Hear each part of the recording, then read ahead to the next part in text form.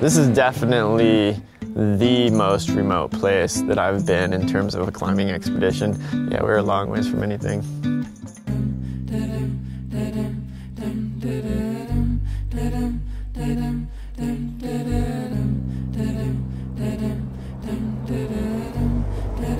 So to get here to Bettles, we flew to Anchorage on big commercial flights.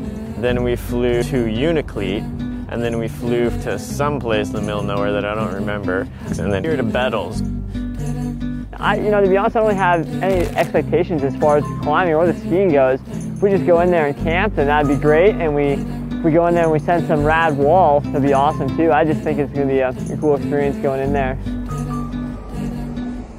Climbers historically come to the Brooks Range in the middle of the summer where they're bushwhacking for days and there's mosquitoes. We decided to come in the winter, which means comparatively we could get in here easy on skis.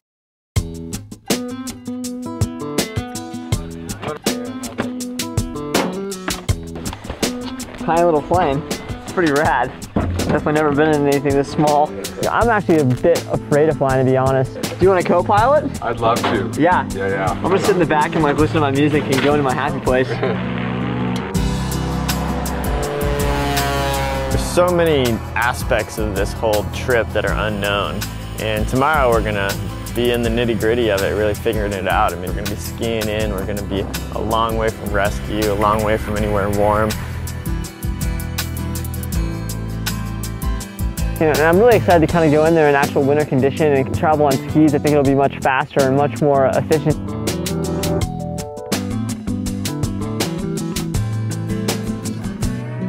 Our trip was unique in that we came in here when there was snow in the winter, which meant we were risking being super cold, which our first night skiing in, it was cold.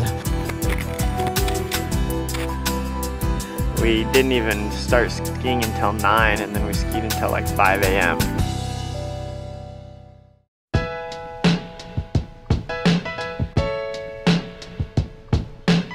When you come on big expeditions like this, there's always a high probability that you're not going to climb anything.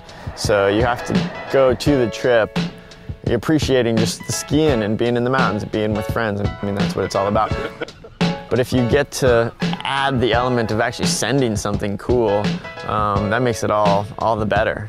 We've been pretty much going pretty much every day, hiking, shuttling loads, getting base camp established, checking out the routes, seeing what the conditions are like. It took another 2 days to approach the route. I mean, we end up spending a lot of time just moving around up here, but you know, that's cool. That's kind of what these trips are about. The climb itself is just one small part of the overall experience that we're looking for. Just kind of like one of those things, it's like we only have like 1 day to go climbing really, so you might get up there and it might be totally awesome and you just send it, or you get up there and you're like, oh, well, it doesn't go. We decided we were going to climb a peak that was to the south of Xanadu. We kind of scoped this line. It looked like, some more clean rock climbing, a little bit less exposed to some of the snow slopes that we thought might slide. Anything we get to do is kind of a treat, and this route looks pretty promising, and yeah, if we got to do that, that'd be awesome. I have my alarm set for 2:30. I call this morning brew. We're hoping to leave camp by 4, and then that should get us up to the base of the route about when it gets light.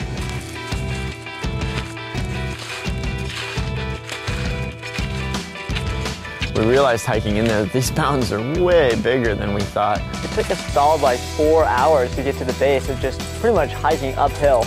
It was pretty surprising. And right off the bat, the climbing was really run out, no protection. We were wandering all over the place. This could be harder than we thought. There's not that many continuous cracks, so we'll be kind of doing these weird traverses in between these cracks. And then there was some super sweet climbing. I mean, some of the pitches were really amazing. So like we were in and out of this weird cloud cover all day, but it wasn't threatening at all, and it was just really beautiful. Hayden ended up leading this pitch up high that was like 50 feet run out on sketchy slab climbing. The anchors were pretty bad. A bit exciting, but I mean, it was a great pitch. It had great rocks. It was a full-on adventure.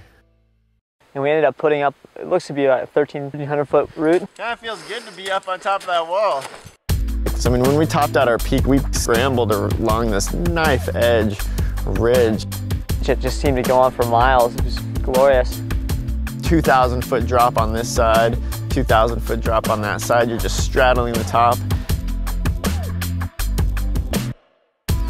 The route itself was a pretty proud effort, I think. It was like a 511X route in the middle of the Alaskan bush.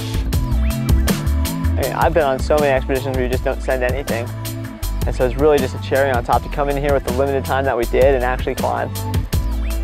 Generally, the trips that I've been on, you go somewhere, you have a topo map of somebody that has been there, at least some information of what's possible. Here, it was just completely exploratory. I mean, no trails. We didn't see another trace of a human being up here. And that's cool. I mean, it adds this real spirit of exploration to the trip.